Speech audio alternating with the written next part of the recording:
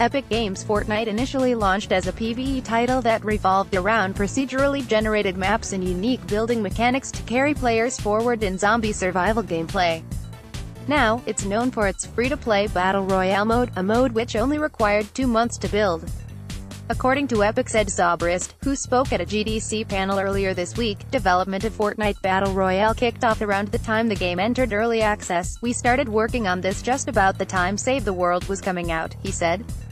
2 months in development, launched in September 26th.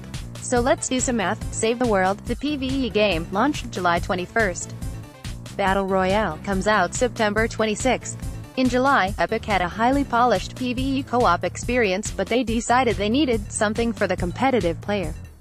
Thus, they enlisted the aid of devs who've dipped their hands in arena shooters, and it was the Unreal Tournament team that popped over to pick up the charge for us to basically put originally what we thought would be a PvP version inside our PvE game, Zobrist added. Hey, Fortnite, Save the World is locked behind an early access free. Early on, Epic Games wanted to include Battle Royale as part of the package. 2 weeks before release, however, the mode was locked in as a free-to-play experience. As you can imagine, the minimum price tag of $40 might have served a barrier to the game's meteoric success, not to say Epic predicted their success. And at the end of it all, keeping Save the World and Battle Royale separated practically unshackled Battle Royale's potential in the market. The rest is history, but thanks to Fortnite's new release on iOS, the same can't be said for its popularity.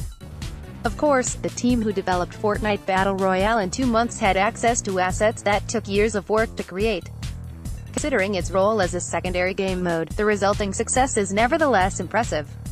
Source: PC Gamer.